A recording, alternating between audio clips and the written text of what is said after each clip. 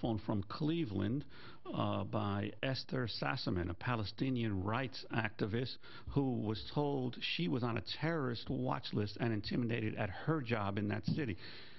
Esther, welcome to Democracy Now! Thanks for having me on.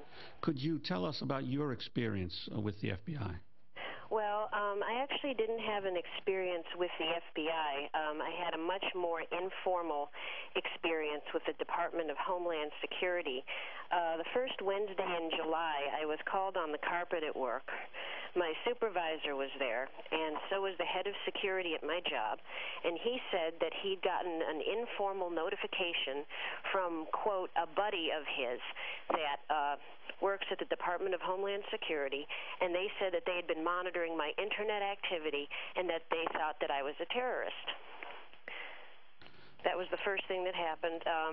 My boss told me to delete everything from my computer at work before that to show them representative examples of the communications I had made. And they said if they had gotten one more comment like this, then I'd be losing my job.